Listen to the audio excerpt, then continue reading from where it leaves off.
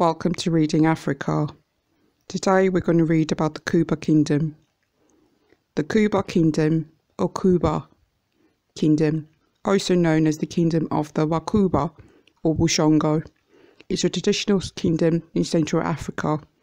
The Kuba Kingdom flourished between the 17th and 19th centuries in the region bordered by Sankuru, Lulua and Kasai rivers in the southeast of the modern-day Democratic Republic of the Congo.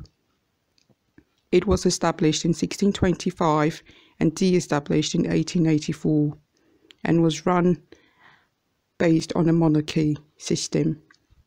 The Kuba Kingdom was a conglomerate of several smaller Bushongo-speaking principalities, as well as the Kete, Kofa, Bayengi, and the Kasai Twa Pygmies.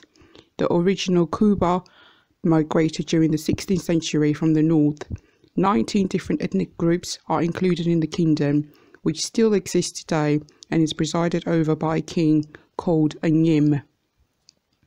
Historical accounts show that the kingdom began as a conglomeration of several chieftains of various ethnic groups with no central authority.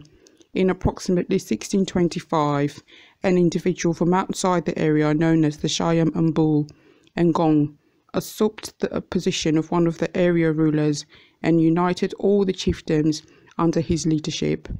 Tradition states that Nyam Mbul was the adopted son of a Kuba queen. He left the Kuba region to find enlightenment in the Pende and Congo kingdoms to the west. After learning all he could from these states, he returned to Kuba to form the empire's political, social and economic foundations.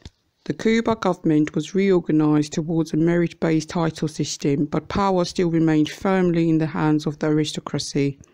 The Kuba government was controlled by a king called a Nyim, who belonged to the Bushong clan. The king was responsible to a court council of all the Kuba subgroups, who were represented equally before the king by their elites. As the kingdom matured, it benefited from advanced techniques adopted from neighboring peoples as well as the New World. Crops introduced from the Americas such as maize, tobacco, cassava and beans.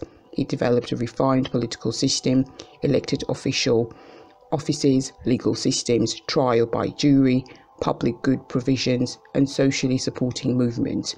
Kuba became very wealthy, which resulted in great artistic works commissioned by the Kuba nobility. The Kuba kings retained the most fanciful works for court ceremony and were also buried with these artifacts. The Kuba Kingdom reached its apex during the mid-19th century, just right before the Europeans first reached the area in 1884, which was the end of the kingdom. Because of the kingdom's relative isolation, it was not as affected by the slave trade as were the Congo and Dongo kingdoms on the coast. The current reigning monarch, Court Abweke III, has been on the throne since 1968.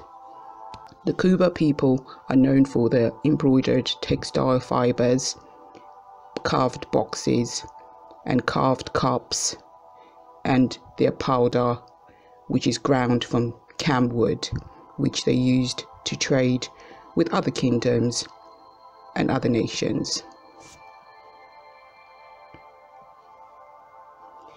The Kuba people's god is known as the Hot, and he is believed to have created life with the Earth Mother. This is the end of the Kuba Kingdom. Thank you for listening. Please subscribe.